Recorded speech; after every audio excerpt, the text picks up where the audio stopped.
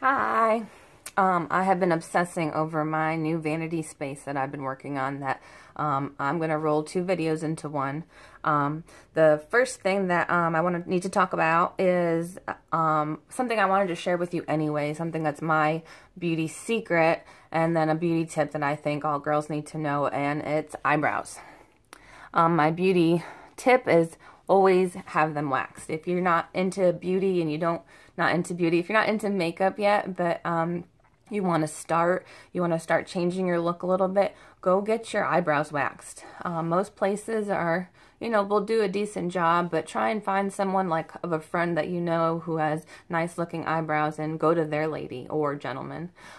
Really important. My secret is I have mine tattooed on.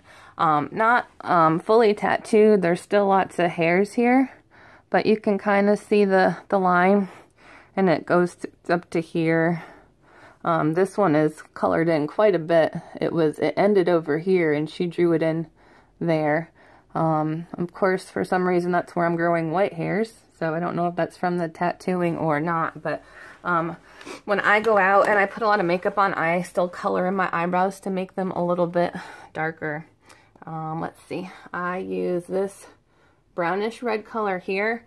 It's not Younique. It's just something I have. And color them in. When I dyed my hair red, it was something I'm like, okay, well, I'll color in just a little bit. And it just makes such a statement. I love it.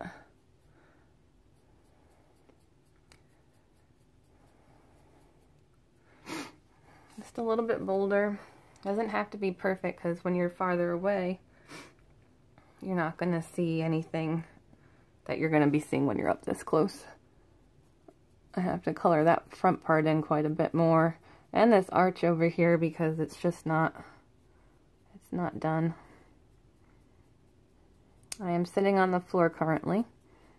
I can't wait. My chair's right next to me there, but I haven't been able to put it up yet. So, eyebrows, very important. Do them. Color them in. When you have light hair, you want to go a little bit darker with the color. Dark eyes, you can go dark, but just don't go black, because they're going to look black.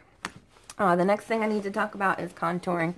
This is not something I do a lot of. I don't have their kit, so I'm just going to use some different colors to show you a little bit of contouring.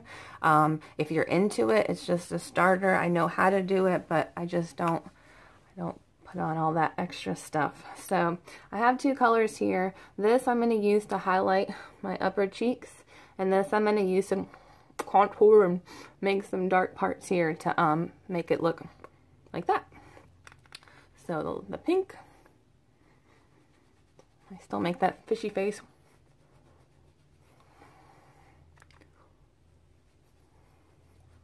That was the pink on both sides, and then the dark one. I'm still trying to do this in the video. It's not, not what I want. So that's what I do. It looks a little funny here, but I'm going to blend it.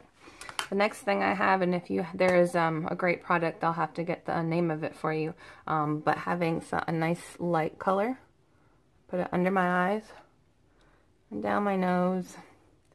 And sometimes if you put it right under here, it has a nice highlight too, and above the eyebrows, just for a little bit of contour. That you have to rub just gently with your hand.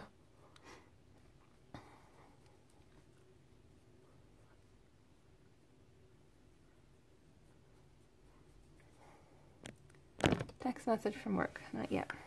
Okay, so got all that on, and now I'm gonna blend. I think you're falling.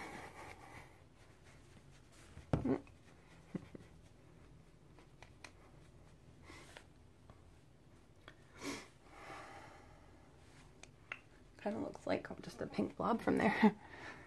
Doesn't look like that from out here. There's a little bit dark spot here.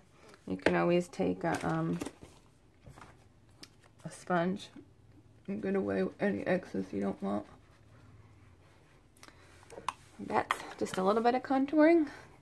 And don't forget to do your eyebrows.